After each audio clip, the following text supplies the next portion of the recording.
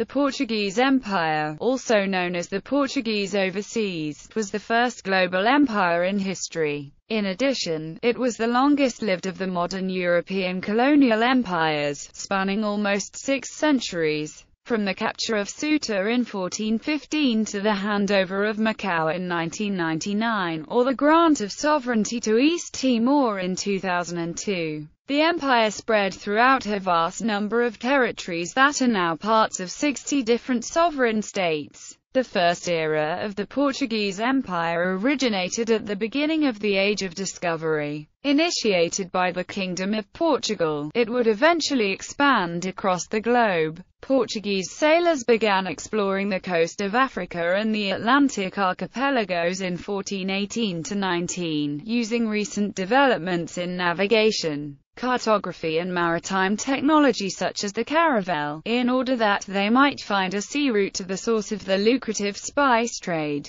In 1488, Bartholomew Diaz rounded the Cape of Good Hope, and in 1498, Vasco da Gama reached India. In 1500, either by an accidental landfall or by the Crown's secret design, Pedro Alvarez Cabral discovered Brazil on the South American coast. Over the following decades, Portuguese sailors continued to explore the coasts and islands of East Asia, establishing forts and factories as they went. By 1571, a string of naval outposts connected Lisbon to Nagasaki along the coasts of Africa, the Middle East, India and South Asia. This commercial network brought great wealth to Portugal. When Philip II of Spain, I of Portugal, inherited the Portuguese crown in 1580, this began a 60-year union between Spain and Portugal that has since been given the historiographic term of the Iberian Union. Though the realms continued to be administered separately, the Council of Portugal ruled the country and its empire from Madrid. As the King of Spain was also King of Portugal, Portuguese colonies became the subject of attacks by 3 rival European powers hostile to Spain: the Dutch Republic, England, and France. With its smaller population, Portugal was unable to effectively defend its overstretched network of trading posts, and the empire began a long and gradual decline. Eventually, significant losses to the Dutch in Portuguese India and Southeast Asia during the 17th century brought an end to the Portuguese trade monopoly in the Indian Ocean. Brazil became the most valuable colony of the Second Era until, as part of the wave of independence movements that swept the Americas during the early 19th century, it broke away in 1822. The Third Era represents the final stage of Portuguese colonialism after the decolonization of the Americas of the 1820s.